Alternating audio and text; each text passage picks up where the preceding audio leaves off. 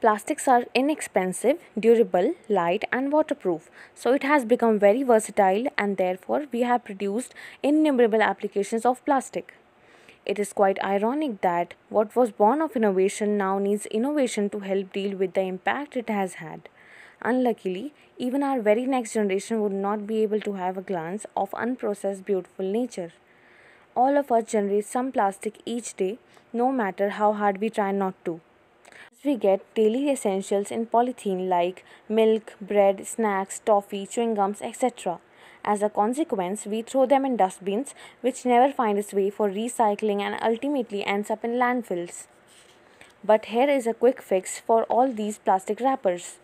Make an Ecobrick. Yes, an Ecobrick is a plastic bottle filled with used polythene to set density, which when ready can be used as a building block or unit for making furniture. So let's learn how to make an Ecobrick.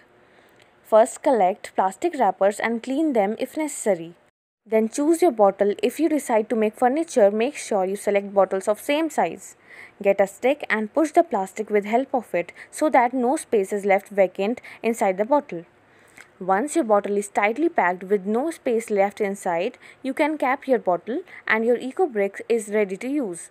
Make your own furniture using these bricks like stool, table, etc. If you have extra Ecobricks, you can also donate them to the organizations given below in the description box. Our plastic obsession has created global challenge with real costs and real impacts. So it is time to wake up and switch to Ecobricks. Thanks for watching. If you are also an eco warrior, subscribe to this channel.